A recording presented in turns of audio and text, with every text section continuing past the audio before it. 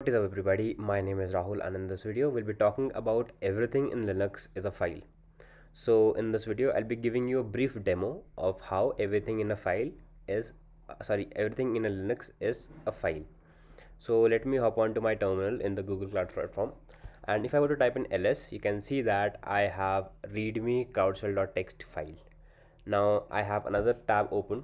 So if I were to go to /proc, now that I have changed my directory, let's type in python 3. Now I have successfully run python 3, and let me just open fp is equal to open readme cloudshell.txt. Now before I tell you what I'm trying to do, I would like to first tell you about something called a file pointer. So a file pointer is something that points to a file. So again, as the name suggests, file pointer. So it is nothing but just a reference to a memory location where this file will actually be stored.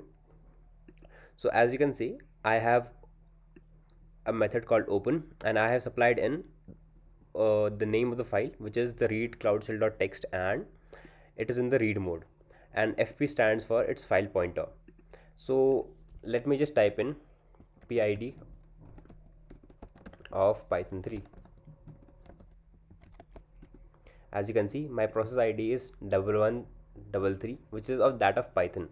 So if I were to type in ls, you can see that there are a bunch of process IDs. So these are all the process IDs, including that of my python 3.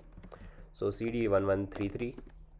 So if I were to type in tag alps, you can see that there are a bunch of files here, including something called a file directory, which is fd. So if I were to type in fd, so whenever you come across fd, you'll always find this. I'm sorry about this. I think what I did here was I have already typed in, but let me just show it to you anyway. So as you can see, you will always find 0 1 2. So 0 stands for standard input, 1 for output, and 2 for error. So you'll always find these. But there is something interesting over here, which is this file over here, and it is referenced as 3. So if I were to type in 3, you can see that I can read the entire content of that file, which is readme cloudshell.txt. Now why did this happen? But before that, let me just fp.close, and if I were to type in ls,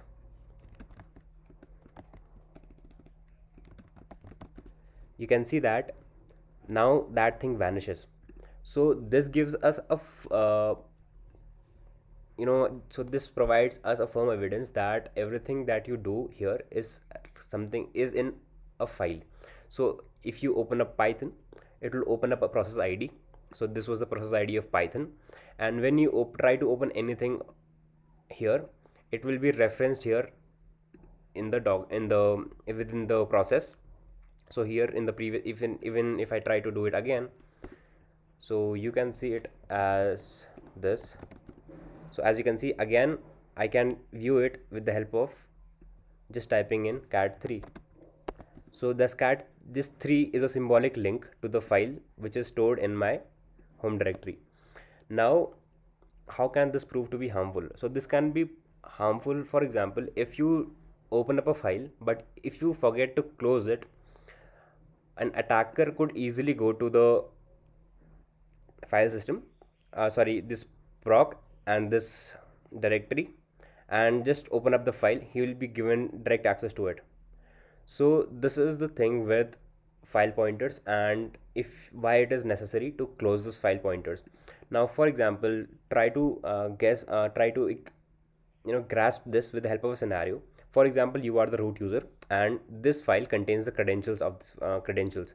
So what you do is you try to open the credentials, you view it, but you forgot to close it. Now if you had forgotten to close it, what a user could do is, if he has access to the proc directory and this, he could easily go in here and he could view your shadow file. So that is he could view this file here. So this is something that is not recommended at all. So that is the reason why in most of the documents you'll be provided fp.open and fp.close together.